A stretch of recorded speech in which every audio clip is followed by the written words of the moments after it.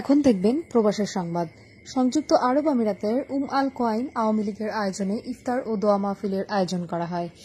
আল কোয়াইন আওয়ামী লীগের ভারপ্রাপ্ত সভাপতি মোহাম্মদ আলী আকবর এর সভাপতিত্বে সংগঠনের সাধারণ সম্পাদক এহসানুল হক চৌধুরীর পরিচালনায় প্রধান অতিথি ছিলেন আরব আমিরাত আওয়ামী লীগের ভারপ্রাপ্ত সভাপতি আলহাজ মোহাম্মদ মাহবুবুর রহমান। প্রধান বক্তা ছিলেন জিএম জায়গিরদার। বিশেষ অতিথি ছিলেন ফখরুল ইসলাম, মীর আহমেদ খোকন। অনুষ্ঠানে বক্তব্য রাখেন শাহাবুদ্দিন আতাউর রহমান আতা, শামীম আহমেদ, সেলিম ব্যাপারী, রুবেল আহমেদ শিবলু, সাইফুর রহমান সোহাগ ও রবীন্দ্র বিশ্বাস সহ আরও অনেকে। শেষে দেশ ও জাতির শান্তি কামনায় দোয়া মোনাজাত করা হয়।